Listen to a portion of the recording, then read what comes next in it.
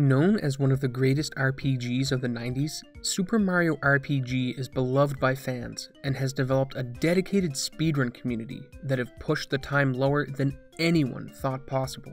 Today we'll be looking at the tricks and routing that make the game beatable in under 3 hours, so let's jump into it. It opens with a manipulation right out of the gate, the Terrapin manip, and it's worth looking into how it works. When you start the game, the RNG counter begins to count up with each frame that passes. While you're in world areas or battles, it keeps counting and will only pause when you're in the overworld map or in the file select menu. Due to these properties, some manipulations are able to take place, and the first is the Terrapin manip. By taking a precise route to the first fight of the game, you can guarantee that you will arrive in the fight on the same frame every time, which means you can time your attacks to land on specific frames that don't have the terrapins attack you back. You might be wondering why the entire run isn't manipulated, since you could just map out the inputs and then execute them. Due to RNG counting up each frame, the instant you make a mistake, you would be on a different RNG value and all of your predetermined inputs would be off. So one frame of improper movement or a mistimed input and the entire route you've developed would be scrapped, meaning that a fully manipulated route is only possible for a task. After you're kicked out of Bowser's Keep by Exor, you need to get to the Mushroom Kingdom, which is where one of the most useful skills in the game comes in, avoiding encounters. When it comes to RPG speedruns, the fewer encounters and less grinding you have to do, the better, and SMRPG is no exception. Avoiding encounters can be done by memorizing enemy patterns and practicing the route in each area, with a few exceptions we'll look at later. It's worth noting that encounters don't outright kill a run, as the current world record has one unwanted encounter, but as they add up, the chances of getting a better time diminish significantly. There is one exception to not wanting to collide with enemies, and that's when you have a star, which allows you to defeat an enemy without a battle. Stars are located inside of chests, and they are a big reason the run can avoid overworld encounters, so let's have a look as to why. When a character levels up, you have the option to add a bonus to one stat, HP, attack, and special, with one of these getting a slightly higher boost than the other two at each level. The routers for SMRPG have created a careful experience route that has you select stats for each character that will maximize the chances of a successful boss fight. This means that stars become the most important thing for leveling up in the game, as you're able to use them to gain the only XP you'll see outside of boss battles, enabling runners to execute an encounter-free run. The first star is found just before you fight Croco, one of the first bosses in the game and the earliest reset point. All of Croco's physical attacks can be perfectly blocked, meaning they deal 0 damage, but those aren't the problem, it's the bomb attack he has. After leveling up with the star, Mario has enough HP to survive a bomb from Croco with 1 point of health left. Since Mario is the main source of damage, this means that a second bomb or non-perfect block on any of Croco's attacks will end the run. This won't be the last time we see Croco, and up next is the first main boss. Normally when you walk up the stairs in the throne room, a cutscene will start that leads to the fight with Mac, but if you jump on this Shy Guy's head and then time another jump at the apex of his bounce, you can jump over the trigger for the cutscene. In the normal sequence of events, you would talk to the Chancellor after defeating Mac, which triggers another cutscene, but since we're now able to talk to him before fighting Mac, the second cutscene starts with Mac and his goons still in the throne room, skipping the fight and earning the first of 7 stars. The next important piece of tech is the ability to perform wiggler jumps. Wigglers that spawn out of tree trunks are very important to the run, for one reason. Jumping on them 10 times consecutively gives you coins on the first 9 jumps and a frog coin on the 10th. We've looked at the experience route, but there's also an item route that factors in the best items to equip on your party for each section of the run, and wiggler jumps are where you grind the money to afford your loadout later in the game. We'll get to what we buy later, but first we need to look at 2 things in Moleville, our old pal Croco and the minecart minigame. Croco makes his second appearance in the Moleville mines by stealing your items. To get them back, you have to chase him down and fight him. The second encounter is much less of a run killer, but it has the chance to be a run maker, as Croco has a 25% chance to drop the flower box, an item that plays a big role later on, which we'll discuss in just a bit. But first, it's time to go fast. Every major area in the game has its own minigame, and while most of them won't cost major time if you play them poorly, the minecart minigame in Moleville is one that requires perfection, or the time loss can pile up. In beautiful Mode 7 graphics, you're piloting a minecart through a maze of tracks with the ability to gather mushrooms, which can be consumed for a speed boost.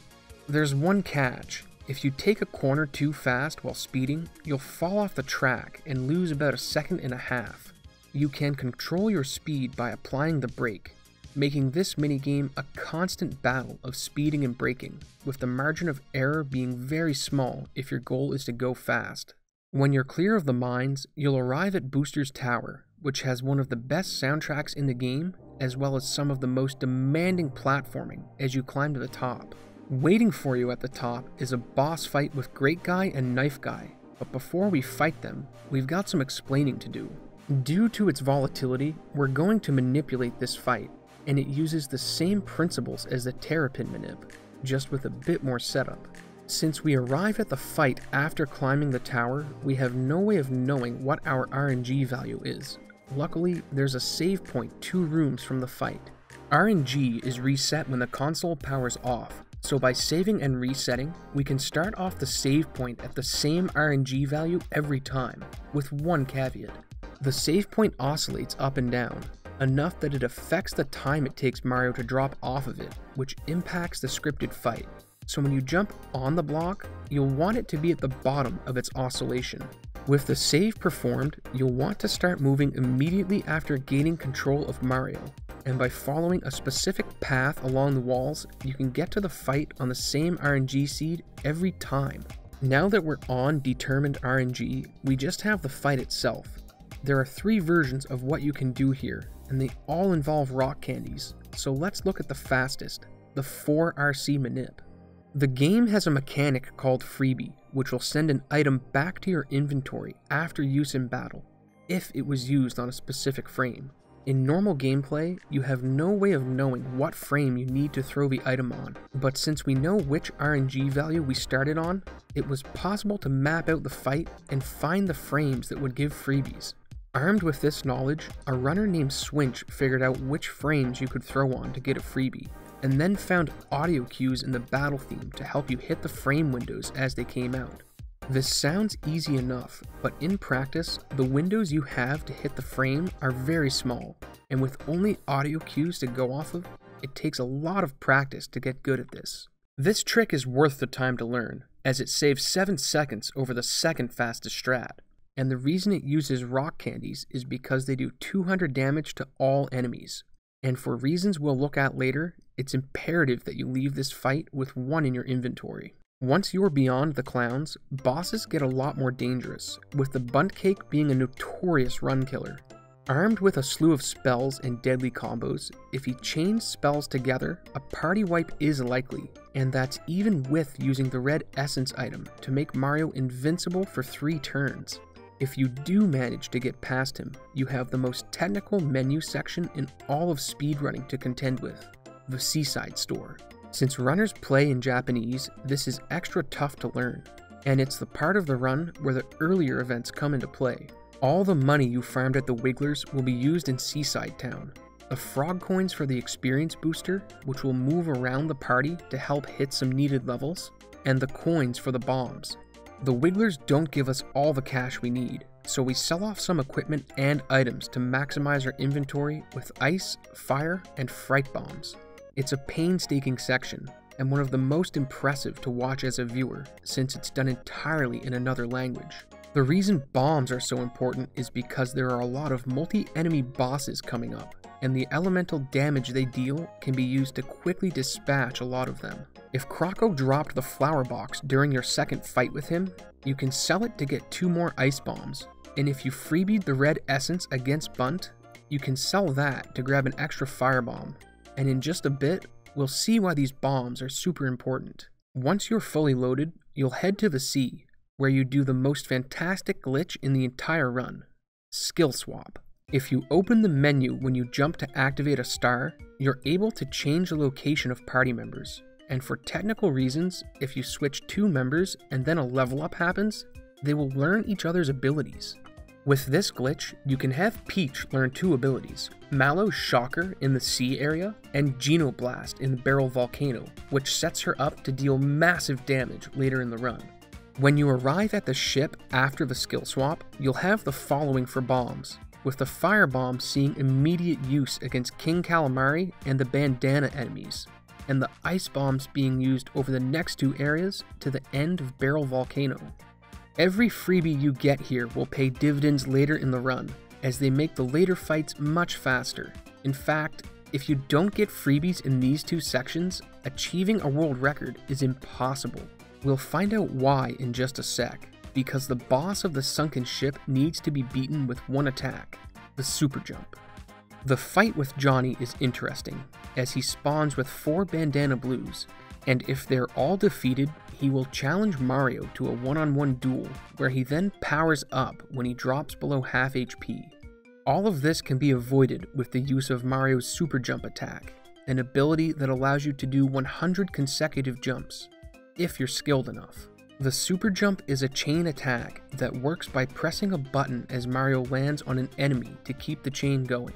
The first 13 jumps have a frame window for a successful button press that shrinks as it gets higher, with every jump after 13 having a 3-frame window. They come into play a lot during the late game, but have a special purpose here. It takes 96 super jumps to kill Johnny, but the goal is to hit 100 for one reason. Getting 100 jumps is a precondition to earning the super suit in Monstro Town, which is a beast piece of equipment for the late game. Aside from its beefy stat increases, it also reduces damage from all elemental attacks to 0, and prevents all status ailments, making it an essential piece of equipment to the run. Speaking of late game, it's time to look at the last few areas. There are some cool skips in Nimbus Land, where you jump around enemies that are supposed to be unavoidable, but once they're dodged, you have one fight between you and the late game, Valentina. She isn't a boss that you will normally die on, but she can waste a lot of time by using spells with long animations. What you want to happen is for her to use physical attacks on all of her turns, which saves considerable time. And if you roll high enough damage on your physical attacks, you can even skip a round of combat, saving even more time. Once Val is defeated, there's only one area left before we enter the late game, Barrel Volcano. This is one of the few areas that has RNG when it comes to enemy spawns, and it's from the Corkpedite enemy that sends purple spinies into the air as you approach. Where they land varies, and it's possible that they block the door, which forces you to exit the screen and return to be able to proceed without entering a battle. At the very end of the volcano are 2 boss fights, the Sar Dragon and everyone's favorite team of 30-year-old pop culture references, the Axum Rangers, and this is unfortunately where world records come to die. These 2 fights are where your bomb freebie count begins to come into play, as having an excess of ice bombs will make the Sar Dragon much faster, with the Axum fight being the focal point for freebies in the run. If you have extra fire and ice bombs, you can perform a very quick fight, but there's another item that saves even more time. The reason we needed to manipulate the clown fight is to ensure we had a rock candy for this fight. It's the first item you throw, and if it freebies here, we're in great position for the late game, as it saves having to use any bombs in this fight altogether. There's one last piece of manip we need to do. When going to Bowser's Keep, another reset is done so we can get on a determined RNG number. Also, we can manipulate Topper's Quiz. Topper's Quiz is a section where you need to complete 4 of 6 trials, all hidden behind doors. And using audio cues to start the cutscene to Bowser's Keep, we're able to determine which doors we get, so that we can have the fastest combination possible. The quiz manip serves one more function. It allows you to perform a wrong warp in the factory that saves 7 seconds, and it's made possible due to the door order and actions that you took during the quiz. With all of this done, it's on to the final bosses, where world record depends on 2 things: the number of bombs you freebied and the last run killer, Countdown. Countdown is a pain in the butt due to his large range of abilities and the 2 dingalings on top that have devastating spells capable of incapacitating party members in one shot. His opening turn can be so catastrophic that a flowchart was created for what to do in each situation, and since you're using the remaining rock candies here, if they freebie, you can save more time on future bosses, so let's have a look at them.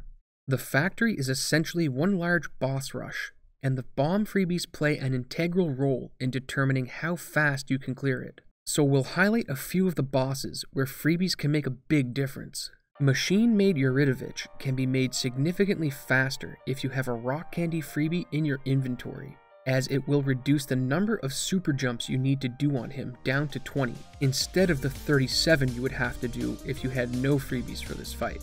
The inner factory is where the real time save comes into play, and no 2 bosses have larger freebie flowcharts than the final 2, Gunyolk and Smithy. There are 7 different strategies depending on what freebies are in your inventory for Gunyolk, with the range of time save between the fastest and slowest being about 20 seconds. In the current world record, Justin has one of the slowest fights, having only a single ice bomb and rock candy, meaning there's a free 20 seconds for him to save at the end of the run, if he can come into the fight with 3 more ice bombs. When Gunyolk is cleared, there's one last thing, Smithy, a 2-phase boss battle. The first phase has 5 different strats depending on your inventory, but like the Valentina fight, you will more than likely get through this without dying. The second phase is a lot more dangerous, with the chance of a run-ending party wipe being on the table. There is a time save. If you have somehow managed to carry 2 firebomb or rock candy freebies in your inventory, you can go for something called the chest head gamble. During the fight, Smithy will change the form of his head after certain damage intervals in a set pattern. Below 2000 HP, he will transform randomly, and this is where the gamble comes in. The chest head is weak to fire, so if you have extra firebombs or took the time to go and get them in the factory, you can drop your second set of super jumps early and hope he transforms into the chest head. Using the elemental bomb saves time over continuing the super jumps, but if you go for the gamble and he lands on a different head, you'll lose time and have a bunch of bombs sitting in your inventory with no way of using them. He has a 25% chance of morphing into the chest head, so the gamble is likely to go wrong, but the time save if you're fortunate enough to get it is about 20 seconds. In Justin's world record, he managed to get the gamble, but he only had 1 firebomb and it didn't freebie, meaning he didn't get to take advantage of the full time save. In the factory alone, he has 40 seconds to save from Gunyolk and Smithy, but it requires playing 2 hours of speedrun on pace with freebie luck to see if he'll have a shot at improving the record. With the world record currently sitting at 2 hours, 46 minutes, and 24 seconds, the 2:45 will likely be the last minute barrier the game ever sees, unless new strats are found. Justin's current record had no freebies inside the factory, meaning he currently needs to grind a full 2 hours before he will know if he has a run or not. The question isn't if the 2:45 will happen, but when, as Justin has currently finished 8 2:46 runs and over 30 2:47 runs. Execution alone isn't going to get this record. You'll need some luck along the way, and only time will tell who will be the first to get the coveted time. One thing's for certain, it won't be a freebie. Thanks for watching.